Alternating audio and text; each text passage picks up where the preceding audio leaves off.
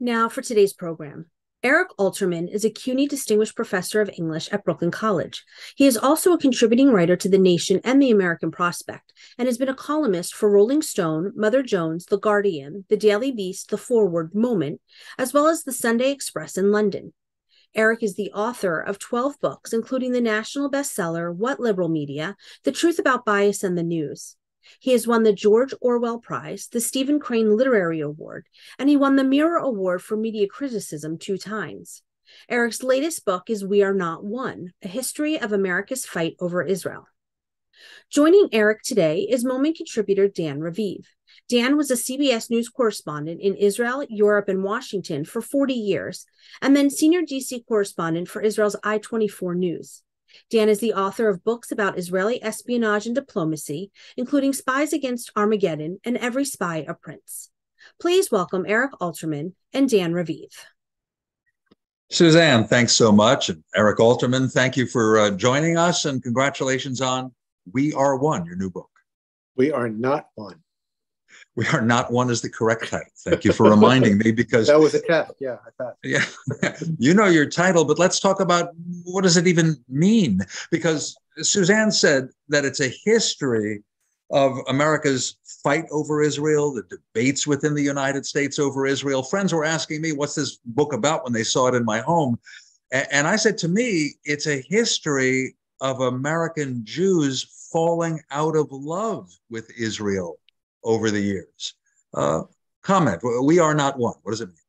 Well, first of all, I would say your reading of the book is a perfectly legitimate reading of the book. It's in the book, that story, but that's not how I see what the book is about. I mean, it certainly wasn't what I saw it was about when I began writing it. I like the title because it has multiple implications. I see three of them being the primary ones. The first one, which ought to be obvious, but isn't, is the United States and Israel are not one. There are an awful lot of people particularly in Washington and some in Jerusalem, who would say that Israel and the United States have identical interests in the world, and that whatever Israel does, the United States should support it, period. And yet that's ridiculous, because how can a small, tiny little country surrounded by unfriendly countries in the Middle East have this exact same interest in the world as a global superpower surrounded by Canada and Mexico and oceans? But nevertheless, that argument is quite frequently made, that the United States owes, because Israel and the United States, quote unquote, share values or share interests, that they ought to act as one. So that's not true. The second, We Are Not One, refers to American Jews and Israeli Jews. They're very different. They started out very different, but they've grown even more different over time. Israel is the only putative democracy in the world that prefers Donald Trump to Joe Biden or Barack Obama. And it's getting, its young people are more right-wing than their parents and their grandparents. American Jews are the opposite. Israel is a red country. American Jewry is a blue country and getting bluer. Yeah, and in your book, you said, I know opinion polls indicating that something like 90% of Israeli Jews seem to agree with what we think of as conservative policies. But in the U.S., American Jews tend to be liberals, more than 70%. Right, exactly, and getting more so. And third, the We Are Not One refers to American Jews, because American Jews are so deeply divided, somewhat on politics generally, because although only about a quarter of American Jews are conservative, they punch way above their weight in terms of politics, in part because a lot of them are wealthy, and in part because AIPAC is quite conservative, and that's traditionally been the arm of American Jewish political action, but also because of Israel. So just lately, with the new government, there's been a lot of attention from rabbis saying, I no longer can avoid talking about Israel in synagogue. But until recently, well, actually, beginning, I don't know when I'd say it began, but right up until this past election, rabbis didn't talk about Israel in their sermons in the United States. I'm talking about secular synagogues, not Orthodox synagogues, because Israel had become so divisive. They couldn't say anything that would satisfy people, and people got so angry about it. So they just avoided it. And now they're finding they can't avoid it. But which leads me, by the way, to another reason that I like to talk about when I begin to talk about this book. Sometimes the first question is why the title, and the second question is why did you write the book? And so I'm going to answer that even if you don't ask it. And the answer is threefold. First of all, I wrote it because I needed to write it personally. I actually began it 40 years ago at college, and I saved my notes. I'm that much of a nerd. Mm-hmm. But I wrote it in terms of why I think it was worthwhile to write if you're not me, or read if you're not me, are two reasons. One is everything having to do with Israel, and particularly Israel and the Palestinians, is very complicated.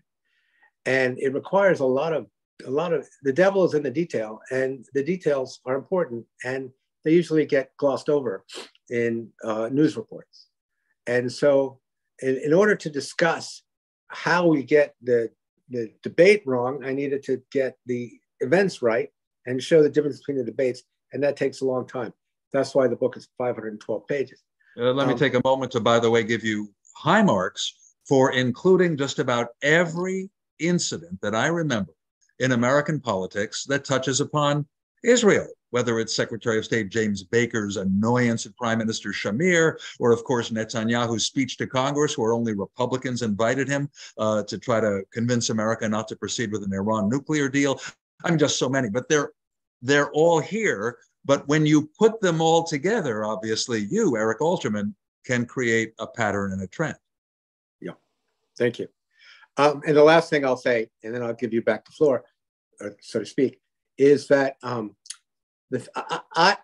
at some point in my life, I made a vow, and I've mostly kept to it, that I would not discuss Israel and the Palestinians with anyone in person, because unless two people share exactly the same assumptions, never does anyone really convince anybody to change their mind.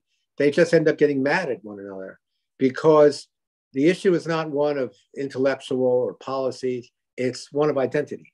It's always been one of identity, well, at least since 1967 for American Jews, and it's increasingly become one for anti-Zionists as well.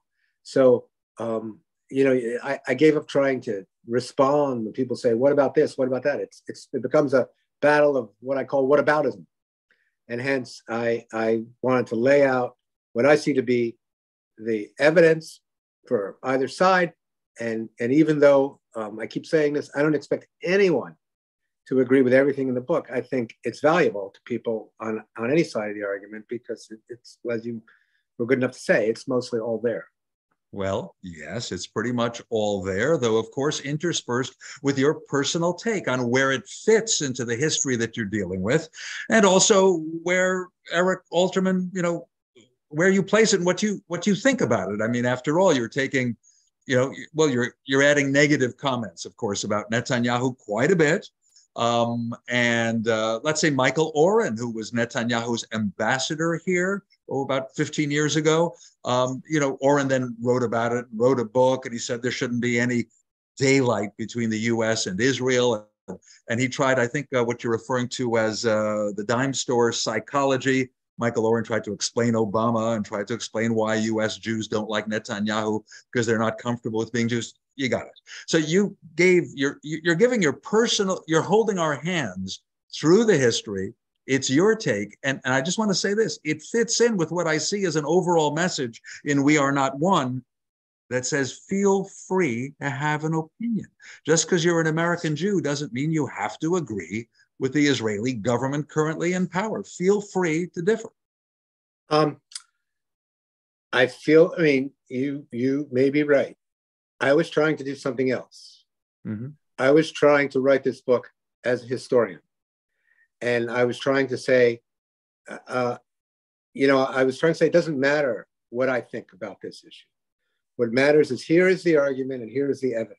And it's true that personally, I don't like Bibi Netanyahu. And I think that Michael Oren engaged in some old-fashioned Zionist anti-Semitism that one often sees among Israelis directed toward American Jews. anti-Semitism is not exactly the right word, but the use of anti-Semitic myths that Israeli Zionism addresses towards American Jews, to the diaspora generally, the contempt for the diaspora. But I tried to lay out in each case the evidence for the argument I was making. I tried not to have an opinion. I mean, of course, whenever you write a book, you're making choices, and those choices are in a sense evidence of bias. Everyone would have that.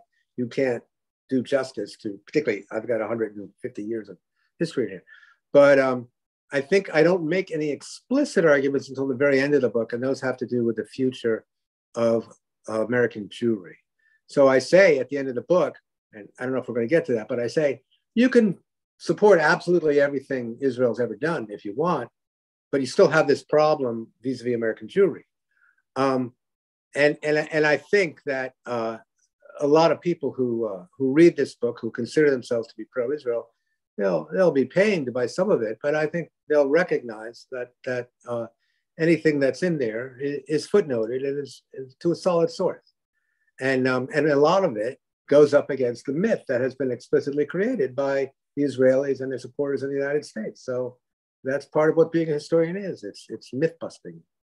Okay, a myth busting. There you are. Because again and again, we do hear that a mythology was created, and not just by the state of Israel and its politicians, but also by pro-Israel activists, big organizations like AIPAC here. And when you're myth busting, I think you're sort of saying they weren't being accurate. Or early in the book, you say, okay, Israel is overwhelmingly popular in the United States, but that's not fully explained by facts. You know, no, I know how you put it. Israel gets so much military aid, so much indulgence from the U.S., voting with Israel and in the UN and vetoing anti-Israel resolutions. And you say, so there's more to it than just strategy. There's more to it than even the natural affection with the land of the Bible. I mean, there could be very legitimate reasons that the U.S. supports Israel, and then there'll be a succession of policies, incidents, wars, threatened annexation of the West Bank, where the U.S. government has to take a stand. So you're giving us a history of it, but I don't know if you're suggesting that the U.S. and Jews should distance themselves from Israel. Just take an American-centric decision. Well, I wrote a piece in Haaretz right when the book came out about it was about what I was talking about a minute ago, which is the history of Israeli Jewish contempt for diaspora Jews, particularly in America is most of the diaspora. And they headlined it, "It's time for American Jews to distance themselves from Israel." This was before the recent election. And I got really upset, actually, and I sort of screwed up my relations with Haaretz because I said, I am not saying that. I am not telling people what to do. I am saying, here's the evidence of what has taken place. Now, with the examples that you use, yes, there has been most definitely, very specifically and intentionally, a series of myths created by lots of people, by the Israeli government, by Leon Uris and Otto Preminger, by AIPAC, by neoconservatives writing in the media. And people who tried to pierce those myths were frequently demonized by these very same people. And I spend a lot of time on that. AIPAC has consistently tried to destroy the careers of people who criticize Israel in ways that AIPAC doesn't feel comfortable with. And what's funny about that is that the comfort zone keeps changing and changing and changing. So Jimmy Carter caught hell for saying the words Palestinian homeland from American Jewish leaders. Nobody has a problem with anybody saying that now. You can say there should be a Palestinian homeland. AIPAC would even say that now. They just say, well, we can't have it today and we can't ever imagine it actually ever happening, but it's a good idea. I'll give you a for instance. I grew up on this stuff and I believed it. There's been talk throughout history, and I can give you lots of examples. I quote some in the book of the radio broadcasts in 1948 that told Arabs, Palestinian Arabs, to leave during the war and that they would be welcomed back as soon as the 5 Arab nations that invaded Israel, when Ben Gurion declared Israel, as soon as the Jews were defeated and wiped out, and then everything would go back to normal. And so Israel was held to be innocent of the fact that 75% of the Arabs or more left. But there's no record anywhere of radio broadcasts. This was a complete fiction made up by the Israelis and their supporters, and it was testified to under oath in Congress. And yet it's completely made up. In fact, I found a document. And we all heard it at Hebrew school in our childhoods in the U.S. I found a document even before the war began where the Israeli military took credit for expelling 700,000 Arabs. They may have been exaggerating, but that's about how many were expelled, 750,000. And then again, today, if you talk to someone who is on the quote unquote pro-Israel side or someone at AIPAC, they will say the Israelis wanted to live in peace and the Arabs didn't want to, and they still don't want to, and that's the problem. Well, David Ben Gurion wrote a letter to his son in 1937 saying, we're going to have to expel the Arabs. Now, it's complicated what actually happened. Some were expelled, some weren't. The Israeli new historians were the first people to explain that, how the process worked. And we don't really have closure on that because the documentation is still not good. But it was a war, and terrible things happened in a war. But the fact is that this sort of mythical Israel that always wanted to live in peace and never could, and always was on the side of the angels, was really believed by and fought for by Israeli partisans. And it's only recently where the story is said to have 2 or more sides, and that's actually one, because there are now at least 2 sides. The issue, every single thing you say becomes contested.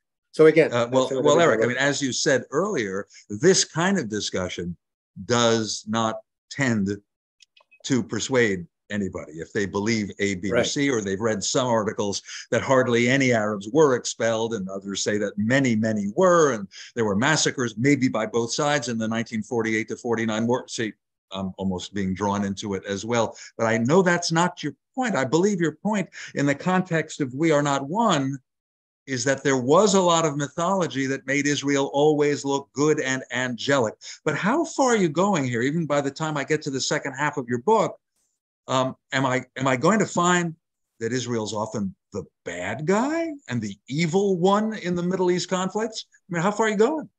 Well, I did a conversation with my friend Peter Beinart the other day, and he went further than I would go, and I had to pull back from the things he was saying, because he was talking about what happened in the past weeks as being baked into 1948. And I wouldn't say that. There are 2 quotes that I usually use when I talk about the creation of the state of Israel. One is from someone I admired, 2 people I admire actually. One is Amos Oz, who said it was like Jews were jumping out of a burning building and we landed on the Palestinians. And the other one is from Edward Said, Palestinian, who said, we are the victims of the victims. So if you look at it in the context of 1948, and you say first of all, there were 250,000 refugees from the Holocaust who no country would take them. They were still living under conditions not all that dissimilar from how they lived under the Nazis, except that they weren't being killed. And they needed a place to go. And Palestine was the only place they could go. The United States certainly was not going to take them, and neither was any other country. And that's actually, and obviously you're aware of the historical connection between that land and the Jewish people, of course. Right. I mean, there had been a Zionist movement upbuilding the land for a long time before that. So I think there had to be a state of Israel. If the Arabs had said, and the British had said, come on over, it's cool, then you wouldn't have needed a state. And in fact, it was quite late in the process where the Zionists themselves felt they needed a state. They were talking about a commonwealth or other arrangements where they would share the land, some of them anyway. But I would say since then, one of the things I learned writing this book, that it was Israel pre-67 was a much nastier place for Arabs than I understood. Number one, the vast majority of the Arabs were expelled, not involuntarily.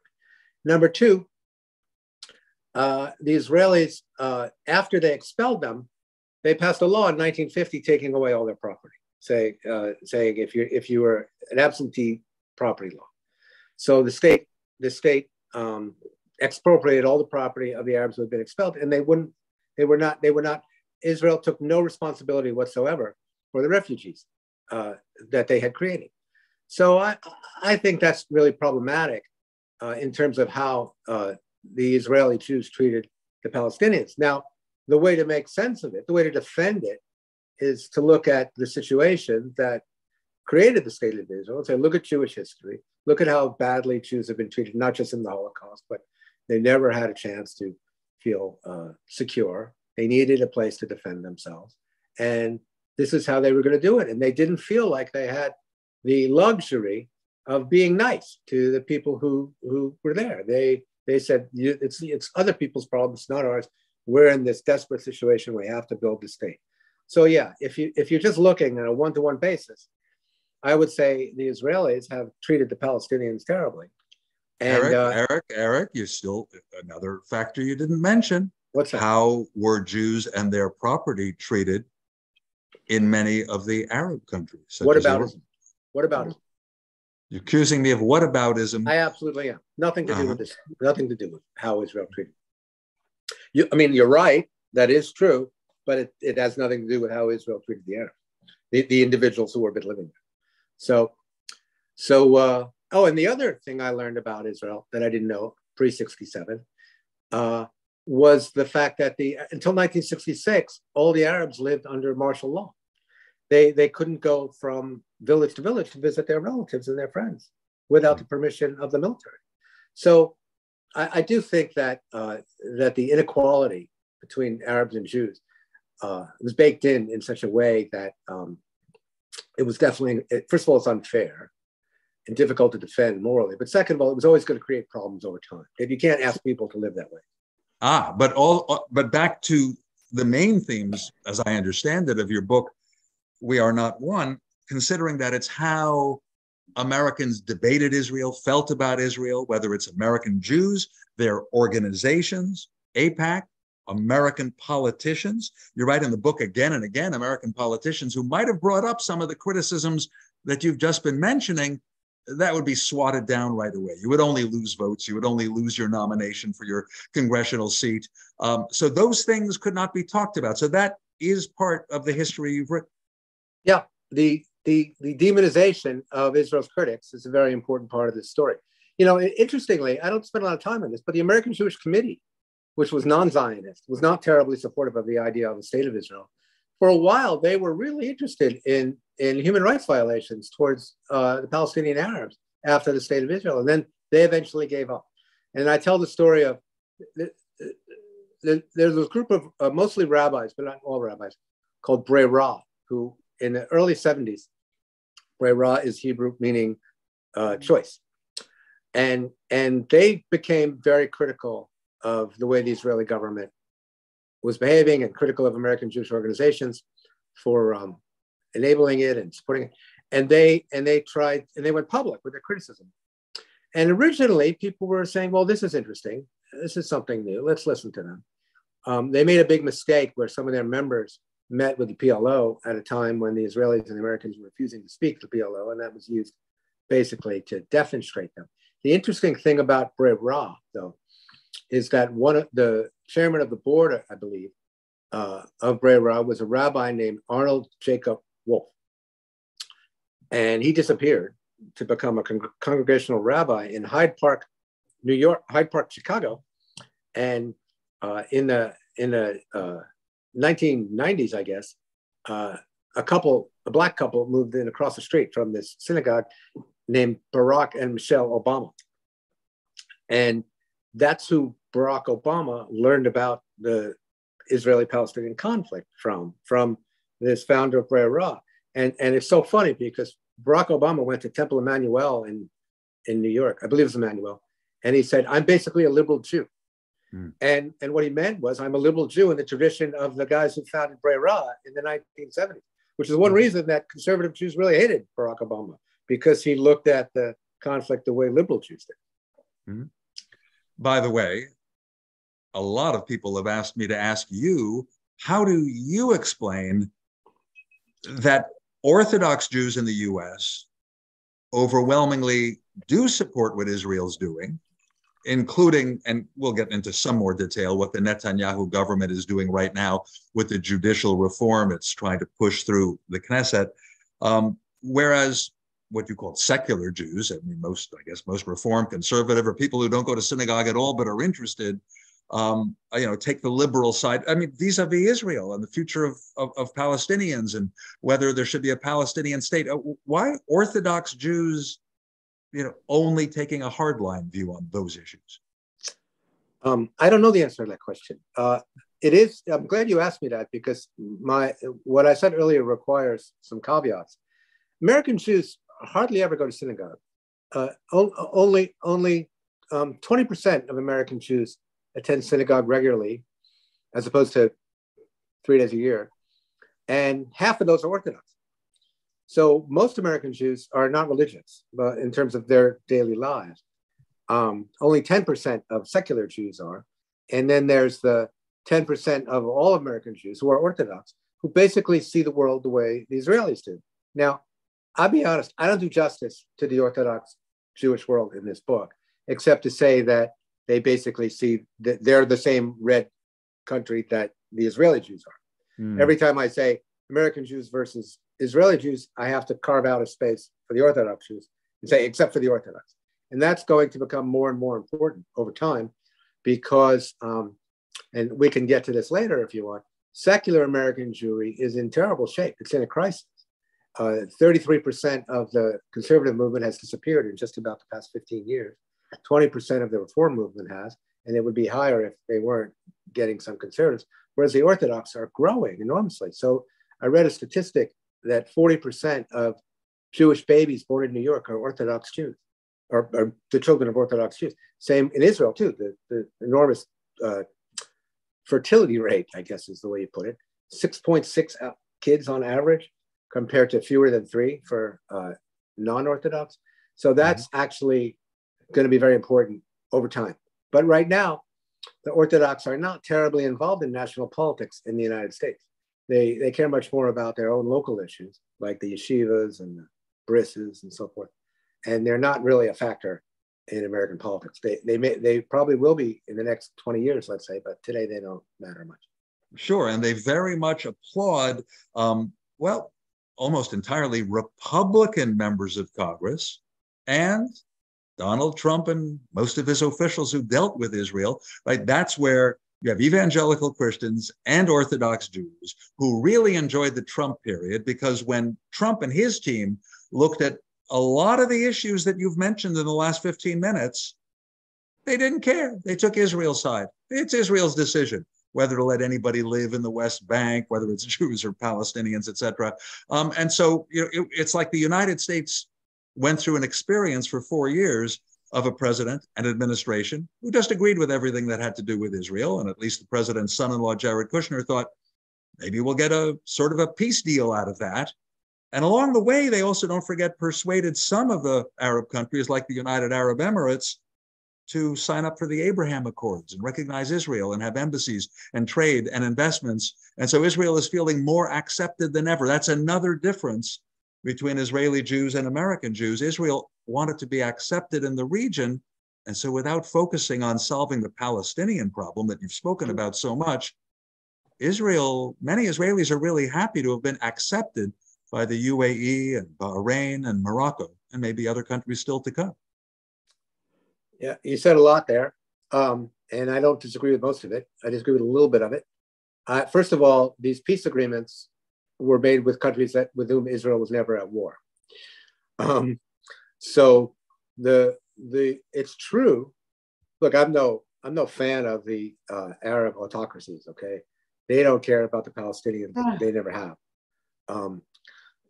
They use the Palestinians as pawns in order to keep their power and keep their their population angry at someone other than their regimes, and when the Palestinians became less important to them than the threat from Iran, they are happy to make a deal, with the devil that they used to, the people they used to call the devil, which is Israel.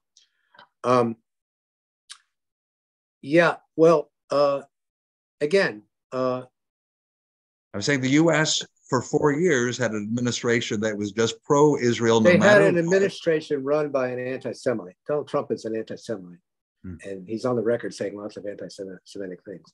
The leaders of the Christian evangelicals are on the record saying lots of anti-Semitic things.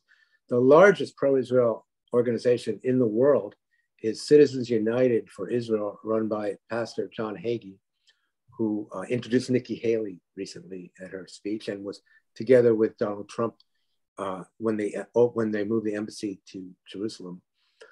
Pastor Hagee said that Hitler was a hunter sent by God to bring the Jews back to Israel, and he's sorry if Jews don't like that.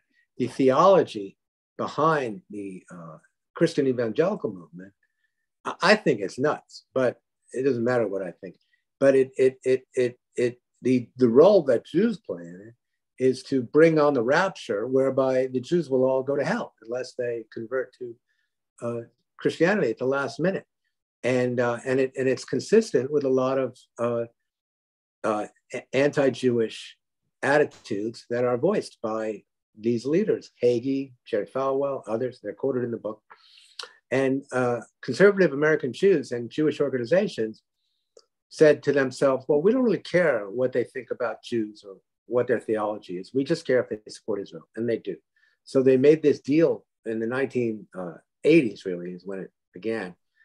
And now we've got a president who an ex-president who invites terrible anti-Semites to dinner and uplifts them, and they've become really dangerous part of this movement. And we have Trump supporters attacking synagogues and so forth, and anti-Semitism on the far right has become a terrible threat in a way that I never imagined it would. I didn't see it coming.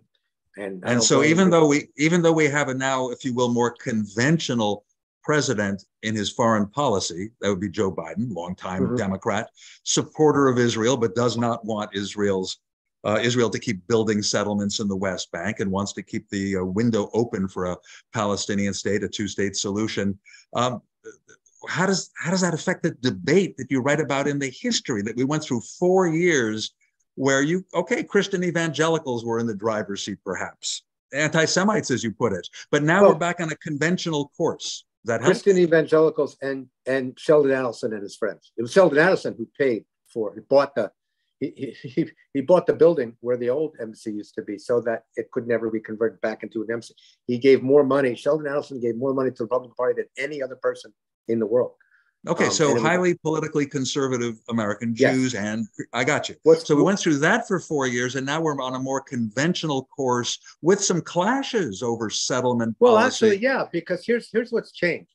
The attitudes, interestingly, Trump was always saying, you Jews, what's the matter with you? Why aren't you more loyal to Israel?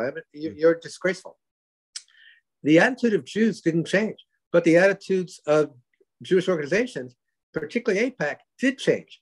So AIPAC, in the 2022 election, endorsed 108 Republican candidates who supported the insurrection and embraced the big lie that Trump didn't lose that election. And this was a position at odds with the vast majority of American Jews who didn't vote for Trump and are I would say, are pretty upset with the idea that the United States should ignore its democratic laws. Now, here's an important underlying factor in this debate that explains a lot. The right wing, the quote unquote pro-Israel side, they really care. They are there day in, day out. They are actually, AIPAC in particular, but not only AIPAC, are actually writing the legislation that Congress is voting on. Okay? Whereas the left side, the liberal side, they care about a lot of things. They care about abortion, women's choice. They care about inequality. They care about global warming. So they're not there all the time. They're there for a day or two when they get upset about something, and then they go to on to the next issue. But the right sticks around. The comparison I use, these groups don't like it, but I think it holds up, is with the National Riflery Association. And it speaks to the very first point you made in our talk. Yes, Americans are more supportive of Israel than any other democracy is. The American people are. Just like American people like guns a lot more than any other country does. But they don't like guns as much as our political system like guns. 92% of the American people would like stricter gun control laws than we have. And American people don't like Israel as much as the American government does. They like Israel, but if you told them, is it cool with you that Israel gets more military aid than any other country in the world, and it's the only country in the world that doesn't have to account for how it uses it? They would say, that's weird. We give them more money than any other country, and we don't ask for any receipts, whereas every other country in the world has to give us receipts. And pardon me, do you reject the experts who say that almost all the military aid has to be spent in the United States? Well, yeah, I think that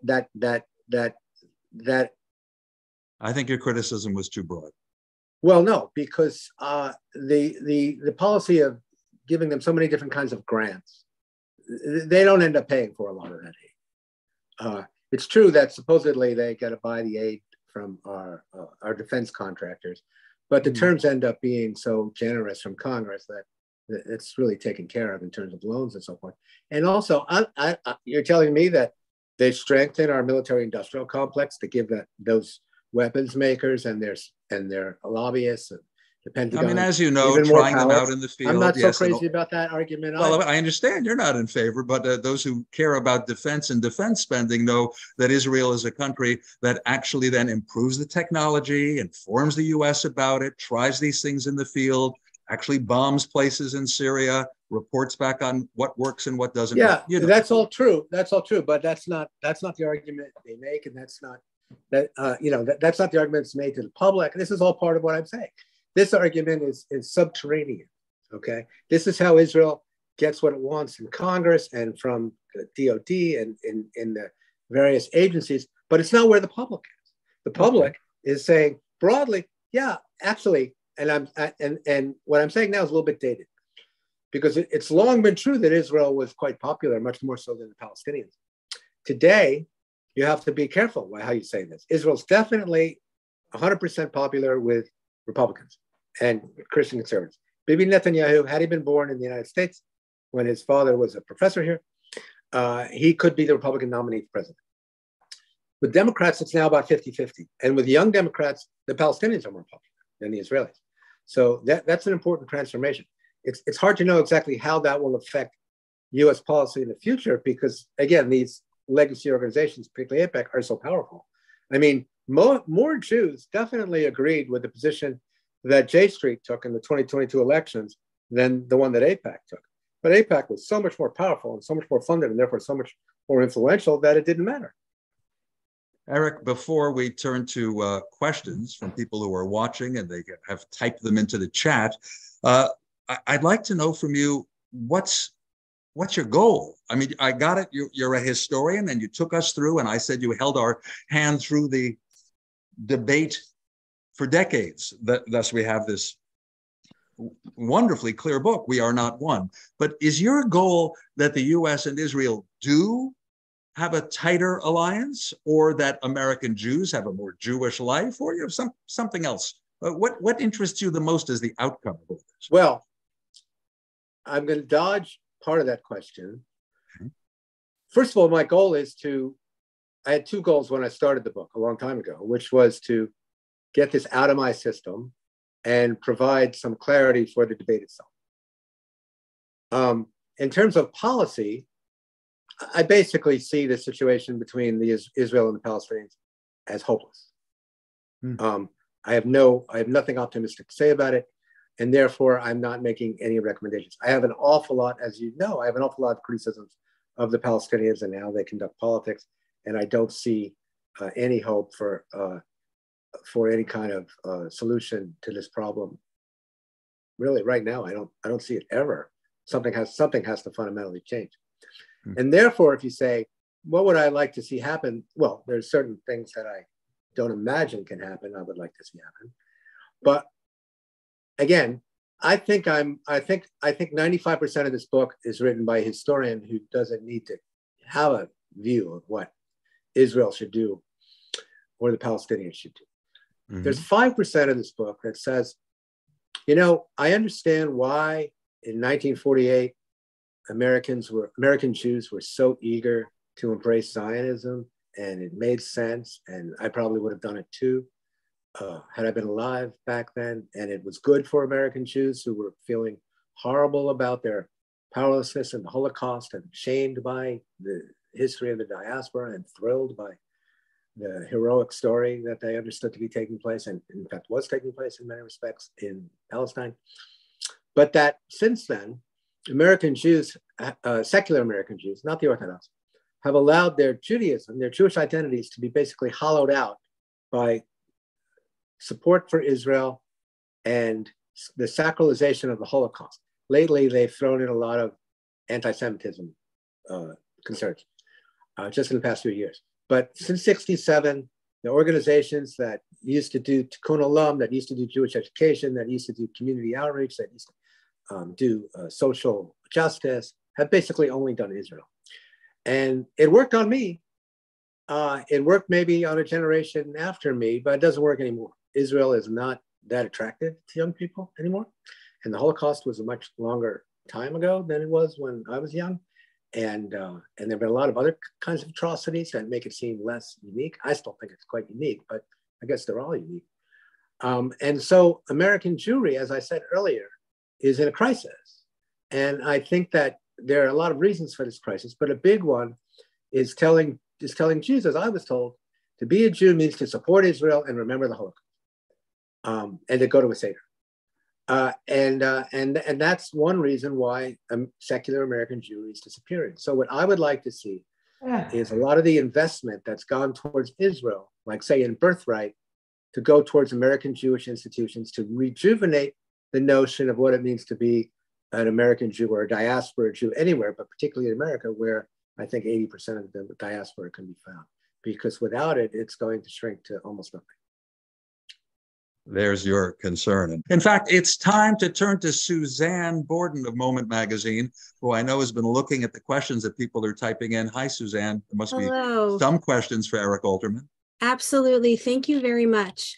Thank you both for that great conversation. Somebody wanted to know at the beginning if you could say more about what is Zionist anti-Semitism. Oh, well, Zionist anti-Semitism is this very common Israeli belief that the diaspora should disappear, that there was something shameful about Jewish life in the diaspora historically, that the diaspora Jews who had lived under the foot of so many different regimes were in part responsible for their own oppression, and that Israel, in creating this new, brave, fighting, militant Jew, was showing diaspora Jews how to live, that this was the solution to the Jewish problem throughout history. And those Jews who chose to remain in diaspora would either disappear through assimilation or disappear through anti-Semitism. And it was a lack of self-respect that kept them there. And this has been a consistent theme of Israeli history. You can find some terrible quotes from the beginning of Israel. You can find them today. And I demonstrate that Michael Oren in his book, he plays to that too. But you have, I mean, if you see the way that religious Israeli ministers and rabbis talk about Reform Jews, they call them dogs, they call them pigs, they say that they're not Jewish. And Reform is the largest denomination among American Jews. There's definitely a very strong streak of this, and you can find it on both the left and the right, but I guess it's more prevalent on the right. Thank you. I do want to say a comment that has come up multiple times today is people have commented that the use of calling Jews that are not part of the Orthodox community secular seems to be offensive to a lot of people. Well, I call myself a secular American Jew. So I just wanted to read that. I just wanted to note that I've never heard that. It's interesting that you say that, because I've never heard anyone say that before. It's secular in the sense that they live in a secular world, as opposed to live their lives in a world of yeshivas and so on. Interesting. So I think maybe what you mean by secular and what other people are hearing, what they describe as secular, maybe two different things. Let me help Eric, but also clarify, if I may, as a non-Orthodox, but I think active Jew, secular. By that, Eric, you didn't mean uneducated, stupid, no way they speak Hebrew or know the prayers, right? No insult intended. Not at all. Yeah, I would say modern Orthodox Jews, I would call them secular Jews. Oh. Because they live in they go to universities, they live in the secular world. That's what I mean. Mm-hmm. Do you feel it's too late for a two-state solution? Why or why not? Yes, I do. And that's why I've sort of given up on agitating in this space and moved much more towards my concerns about the future of American Jewry. I think that the Israeli public, well, what happened was Israel was always divided about whether or not it was willing to give up land for peace. There was never a consensus on this point, and it was never tested. And it was somewhat tested during the Oslo peace process. I was actually on the White House lawn that day, and I cried. I was so moved by Rabin's speech, and I thought he was speaking for thousands of years of Jewish history. It was magnificent, but it wasn't real. The concessions weren't ready to be made, and when things started to go to hell, everybody pulled back into their original self-protective positions. And during the second Intifada, when the terrorism returned to the Palestinian struggle, and they reacted and did some horrible things. Everyone always refers to the pizza parlor massacre, and also there was this Druze soldier. It was a Jew, actually. It's weird, but he was ripped apart by a Palestinian mob, and this was shown. Basically, the Israelis just gave up on ever having peace with the Palestinians. They built this wall that protected them from the vast majority of terrorist incidents, and they live just fine this way. And so they're not, and then you have the Palestinian public going on the one side towards Hamas. You can't make peace with Hamas, I agree with that. And the Palestinian Authority, which is anti-democratic and corrupt and lacking in legitimacy on the part of its own people. So the Israelis are telling the truth when they say we have no one to make peace with. The Palestinians could say the same thing. But the fact is that the right wing in Israel has used this period to create the conditions whereby it's almost impossible to imagine how you could have a peace, offer the Palestinians a peace that they could ever accept. They've been what the peace that would be offered by Israel is a peace of Bantustans with disconnected Palestinian lands that would not have any economic independence. And the Palestinians are not going to accept that. Now, we haven't really talked much about the Palestinians in this conversation. There's a lot more to say about that. But my point is that the Israelis, even in the last 5 elections, there was almost no talk of making peace by any of the parties, certainly not in the major parties, because it's just not an issue for the Israelis anymore. And during that period, they've created the conditions that have made peace very hard to imagine. Mm-hmm. And I'll just be a bit more optimistic if I can, with changes in leadership over the years, maybe the decades to come. I think the Middle East is very dynamic. There could be more to gain and more to lose for the Palestinian public in the West Bank. I don't know who their leader is going to be after Abu Mazen. Even Hamas might want to actually establish a state that it can run. You never know. And money poured in from Saudi Arabia, et cetera, could change the picture. So I have more hope than you, Eric, but I know that's not saying much. Well, one thing I would say, and again, with regard to the Palestinians, there are a lot of different Palestinian constituencies. I've been in, you must have too, Dan. I was once inside a Palestinian refugee camp by myself. My life was threatened, actually. I've never been in a worse place in my life. I've never seen such hopelessness. No, there were no toilets. There were no clothes without holes in them. There was no schooling. There were no doctors. So that's one constituency. Then there's the people living under occupation, something that Israelis don't, a phrase Israelis are loath even to use anymore. Then there are the Palestinian Israelis. Then there's the Palestinian diaspora working in the Arab world, in the Gulf and so forth. Then there's, I don't know how many, but there's quite a few Palestinians living very nice lives, professors and doctors and lawyers also in the diaspora. How can you satisfy all these constituencies simultaneously, particularly when you have Saudi Arabia and Egypt and other Arab countries saying, we have a stake in this too. So when Barack and Clinton offered Arafat a deal in 2000, I don't think it was a very good deal. It wasn't nearly as good a deal as people act like it was. And the number of Israeli negotiators said, if I were Palestinians, I wouldn't have taken this deal.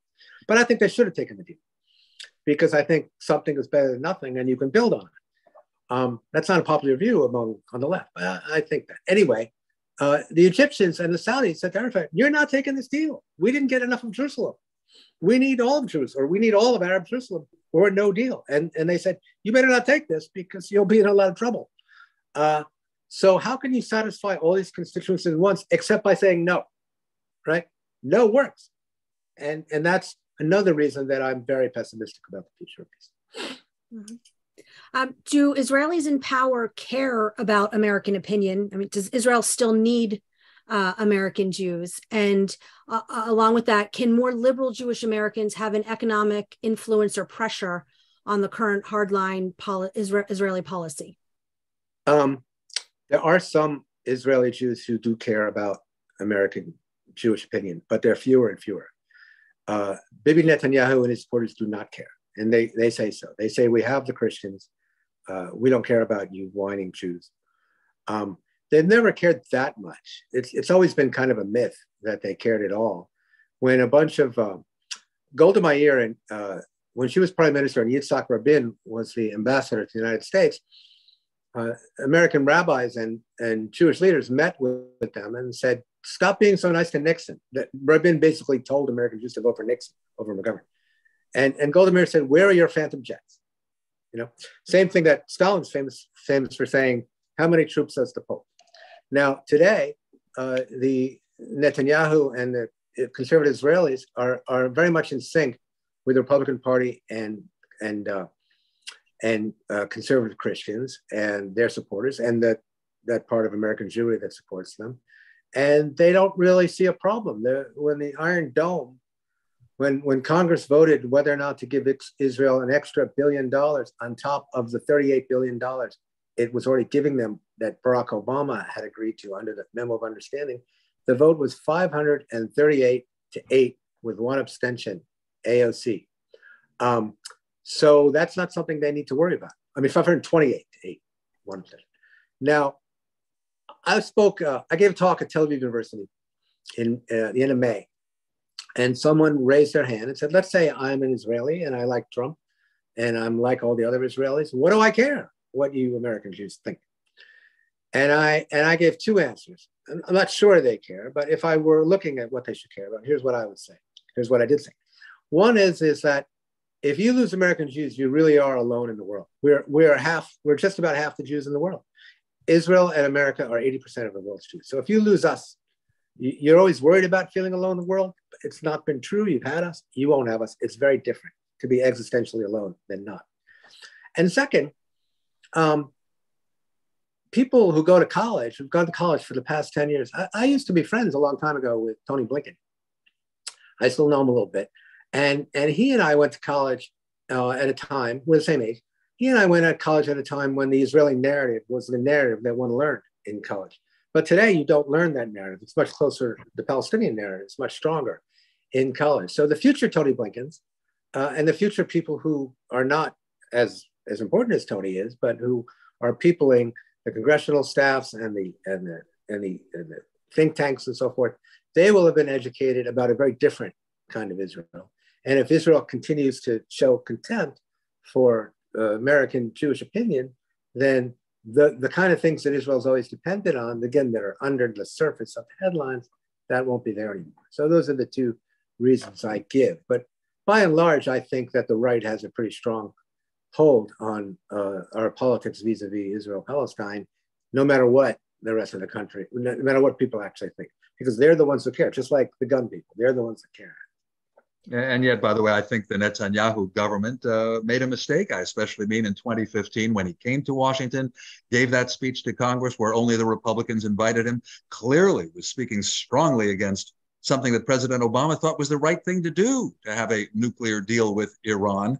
And that, for me, is the watershed in 2015, that Republicans and the political right in the U.S. say they love Israel, they'll agree with everything Israel does, and the left doesn't feel that way, very divided. And I think that will damage the support that Israel has enjoyed in the U.S., including eventually votes on foreign aid. Could be. I mean, and do you think that in the future we could have a president that does not support Israel? No, but the level of support you're getting from Democrat Joe Biden is probably the high point of future Democratic support. In 2020, both Elizabeth Warren and Bernie Sanders wanted to condition aid to Israel on how it treated the Palestinians. Joe Biden said, that's crazy. I can't believe that they mean that, but they meant it, and so will future Democratic candidates and likely Democratic presidents. Elizabeth Warren and Bernie Sanders both refused to speak at AIPAC because of the position that AIPAC took. So Biden is really part of the past, and I think everybody gets that. He's part of the past. He's got all these deep personal connections to Israelis. They're not the Israelis that are in power now, particularly, but they're in his heart. It's kind of like Harry Truman. He just really cares about them, and his foreign policy is in the tradition of Harry Truman. But I think the rest of the party has moved on. And as I said, the Democratic Party is moving. Right now it's split 50-50, but it's moving in the direction of the Palestinians.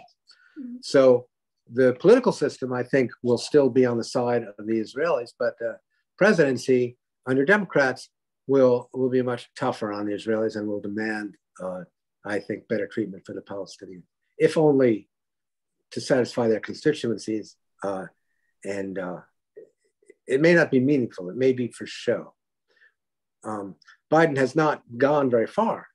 You know, he hasn't opened up the consulate for the Palestinians, even though he promised to in the Democratic platform. But the Israelis said don't do it, and he hasn't done it.